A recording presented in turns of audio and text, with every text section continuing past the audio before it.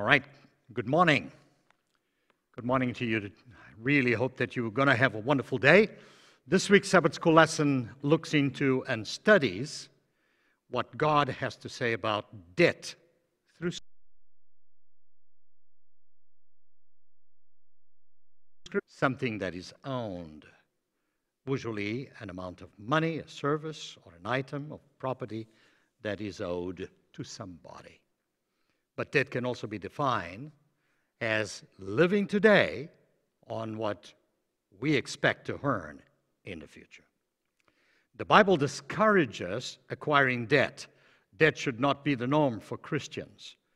In the Scriptures, there are at least 26 references of debt or to debt, and these all discourage acquiring debt. Our Sabbath School lesson this week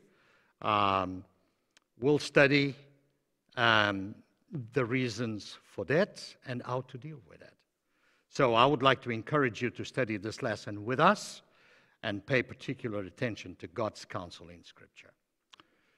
Invite a friend. This is an incredible